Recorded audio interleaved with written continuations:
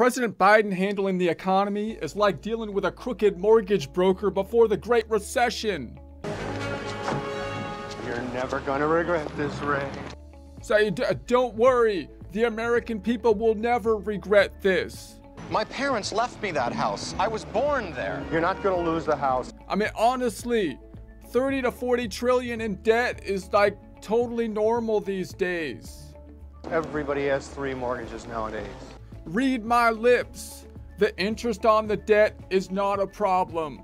But at 19%, you didn't even bargain with the guy. Ray, for your information, the interest rate alone for the first 5 years comes to $95,000. Will you guys relax?